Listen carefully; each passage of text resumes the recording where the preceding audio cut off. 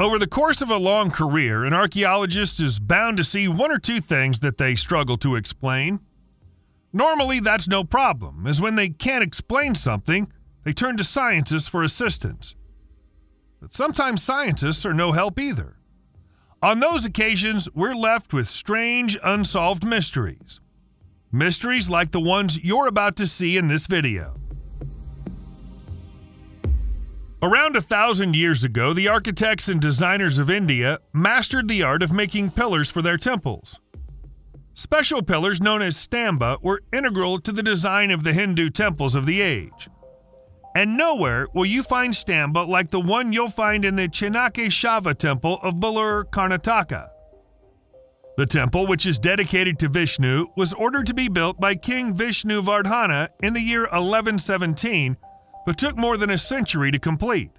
The entire temple is stunning, but the most incredible thing inside it is the Kartika Deepotsava Stamba, also known as the anti-gravity pillar. It stands 42 feet tall, and yet it doesn't have a foundation or a base. It simply stands on a smaller star-shaped granite platform. There's no structural support around the foot of the pillar, nor is there any bonding agent like mortar sealing it to the floor. Everything we know about physics tells us that the anti-gravity pillar should fall over, and yet it doesn't. Several studies have been performed in recent times, but none have adequately explained what keeps the tower upright. Next, we have a controversial topic, the story of the Ica stones of Peru. These andesite stones are rounded, smooth stones upon which carvings have been engraved, some showing fish and plants. They're commonly found in tombs in Peru's Ica province, although why they were buried with the dead is unclear. A typical design for an Ica stone might be a diagram of a llama or a flower. During the 1960s, interest in the stones increased when a Peruvian physicist named Javier Cabrera Darquea showed the world his collection of Ica stones, some of which appeared to show astronauts and dinosaurs. Such knowledge would have been impossible for the people of the time, and so forgery was suspected. As it later transpired, a Peruvian farmer admitted to faking some of the stones that had been sold to Darquea, but not all of them. There are still many stones in Darquea's possession that didn't come from the farmer, some of which appear to show maps that would have been impossible to draw at the time without being able to see the land from above. It's tempting to write all of the Ica stones off as forgeries just because some of them were, but that's not how things work. Finding human-made structures that date back more than 5,000 or 6,000 years is a rare event. The Great Pyramid of Giza, for example, is 5,000 years old. The megalithic temples of Malta have been scientifically proven to be 8,500 years old and are claimed by some as the oldest remaining human-made structures on the planet. That makes this next claim hard to believe. According to researchers Johan Heine and Michael Tellinger, the site of Anunnaki in Maputo, Mozambique contains an ancient metropolis built by human hands 200,000 years ago. The claim is outrageous from an archaeological and scientific point of view, so it's no wonder that so many experts have already rejected it. Still, there's clearly something ancient at this location. We can see the remains of roads surrounding circular structures and even what appear to be agricultural areas. The presence of ancient gold mines in the surrounding area has also been detected. All of this points to the possible existence of an ancient advanced gold mining society that lived tens of thousands of years ago and then disappeared, leaving barely a trace. There's no doubt that there was an ancient civilization here, but could it really have been as long ago as Heine and Tellinger claim? Now we're headed back to India for a look at Krishna's butterball in Mahabalipuram. It's not hard to see why this enormous rock was given its nickname.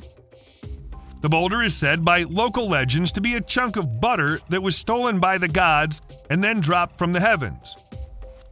Much like the anti-gravity pillar we looked at earlier, Krishna's butterball appears to be immune to the effects of gravity. It balances precariously on the slope of a hill, but it never moves. Scientists say that it almost certainly is a phenomenon known as a glacial erratic, which was stranded on the hill when the ice melted beneath it. But Hindu tradition says that when Krishna was a baby, he liked nothing better than stealing butter. And this is simply a big dollop that got away from him. There's an alternative name for the stone, which is Van Archaeological, and translates into English as Sky God Stone. Local children slide down the hill and play on the sides of the boulder, and some even try to push it off. Thus far, nobody's been able to persuade it to move, even so much as an inch. During the summer of 2022, archaeologists working at a site in Mexico set about the task of attempting to uncover and rediscover what they thought was an image of the Virgin Mary. Long before they'd even finished their work, it was apparent that what they were looking at had nothing to do with Catholicism. Instead, this is a 16th century pre-Hispanic mural depicting the rabbit god Tepoztlacatl, the Aztec deity of alcohol and drunkenness. The surprising discovery was made at the convent of Tepoztlan in Tepoztlan City, Morelos, which was built between 1555 and 1580. With the benefit of hindsight, the archaeologists should have realized something was amiss earlier. The Virgin Mary has never been painted with feather plumes or red shields, and both of these details were visible even before the attempt to reveal the painting began. The big puzzle here for archaeologists is why these Aztec murals were left in place after the convent was adapted by Christians. The entire convent is dedicated to the Nativity of the Blessed Virgin. So why would its earliest occupants have tolerated the presence of what they'd surely have perceived to be a false idol on their walls? In October 2022, a tiny and mysterious hand-carved figurine was recovered from a field in Dartmoor, England. Those who've seen the figure all say the same thing. The open-mouthed expression of the distressed-looking person it depicts makes it look like the figure is screaming. Local historians have a few theories about what it might be. Some say it's a pilgrim's token from the medieval era. But there are plenty of others who believe it might have connections to the practice of witchcraft in Dartmoor many centuries ago. The clay figure is of a kind that's said to have been used as a witch's puppet, which stands in for the human form during black magic rituals. It was found partially buried on the edge of a stream, with the act of burial appearing to be deliberate. The circle around the figure's head might be intended to represent a halo. A single word, inidium, appears in an inscription on the reverse of the figure, but this isn't a Latin word and doesn't have any known meaning or translation. The technique used to make the figure, which involved smoke-firing pipe clay in a mold, has been around since Roman times. The artifact isn't thought to be quite so old, but we're still unsure about its origins and age. All of the pyramids of Egypt are mysterious, but the Pyramid of Menkaure might be more mysterious than all of the others put together. It's one of the three main pyramids of Giza on the Giza Plateau, Cairo, albeit the smallest of the three, and is believed to be 4,300 years old. Inside it, archaeologists found an empty sarcophagus made of basalt, a wooden casket lid, and unidentified bones. However, this does not mean that the Pyramid of Menkaure was ever used as a tomb. Instead, the wood and the human bones date to the early Christian period. Someone was apparently brought inside here and buried long after the pyramid was first sealed, after which it was resealed without leaving so much as a trace. It's possible that the sarcophagus was older and belonged to Menkaure, but it was lost at sea when the ship that was carrying it to England for examination sank off the coast of Spain. Everything about this pyramid is different from the other two at the site. The other two are made of limestone, but Menkaure had his made out of granite. It's thought that the king died before his pyramid was completed, so we'll never know what his intentions for it were.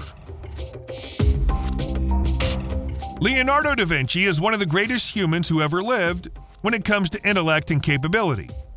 He was an artist, inventor, painter, writer, philosopher, and scientist responsible for breakthroughs in all of his chosen fields. He was also a committed keeper of notes, and his notebooks are every bit as fascinating as his many works of art. You can prove that to yourself if you like, because since 2017, all of the Renaissance masters' surviving notebooks have been digitized and they're available to read online free of charge. The books contain personal notes, sketches, diagrams, ideas for inventions, and far more. The Codex Arundel, for example, is a 283-page-long notebook containing what could have been considered new and interesting thoughts on the topics of geometry and mechanics for the time he wrote them, which was somewhere between 1480 and 1518. Anyone who tries to read them should prepare themselves, though, because they're difficult to comprehend and frequently turn from one topic to another without reason or warning. As Da Vinci himself scribbled in one of his books, this is a collection without order, drawn from many papers which I have copied here in the hope I may rearrange them later according to their subjects. Seems he never got around to it. At some point in the distant past, the Rohank Codex was placed in the archives of the Hungarian Academy of Science. Nobody knows exactly when because it went into the archive unlabeled. It wasn't rediscovered until 1838. The experts of the time quickly realized that the manuscript was written in code and set about the task of trying to decrypt it. That was nearly 200 years ago, and the codex remains untranslated. There are multiple pictures and illustrations in the manuscript, but they haven't helped with the translation attempts. If anything, they make it more confusing. Some of the scenes depicted in the images are of a religious nature, whereas others show battles happening on land and at sea.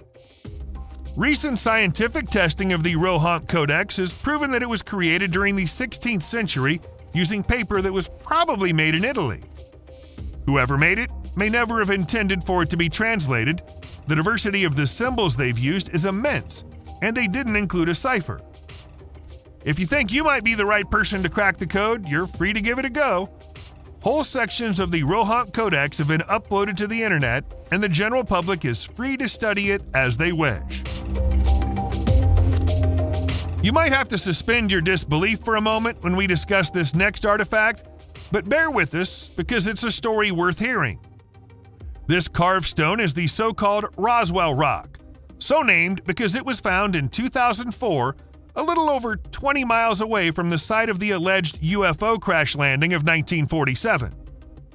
It's now generally accepted that the Roswell UFO incident was a well-executed hoax, but the existence of this rock can't be explained away as easily as faked video footage.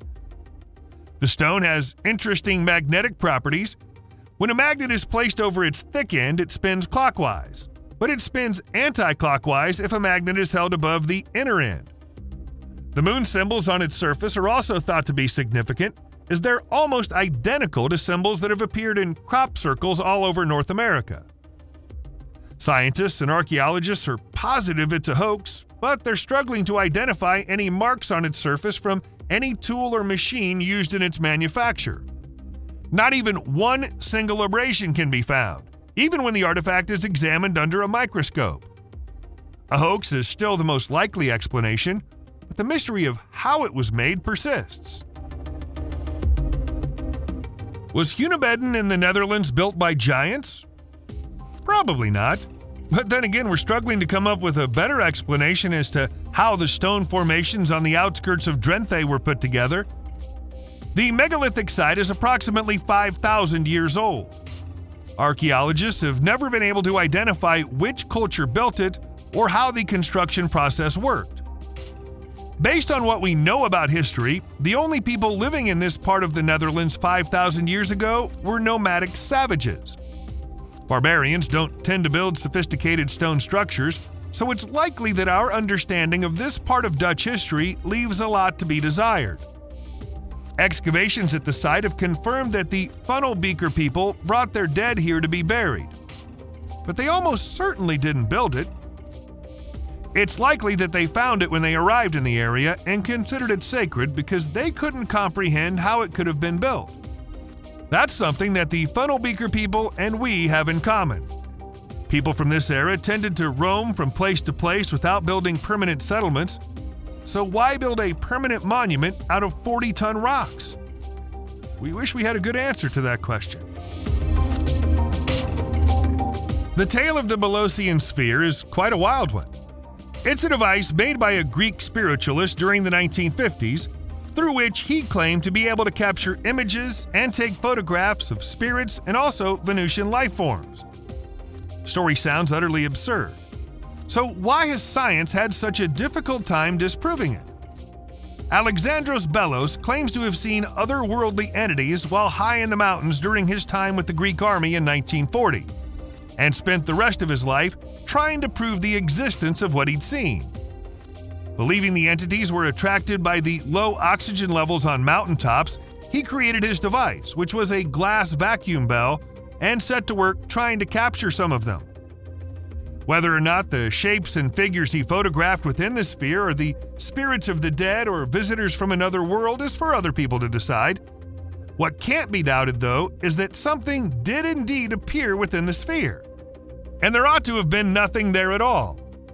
Sessions with the sphere happened in front of experts and journalists, and all of them reported seeing something within the glass dome.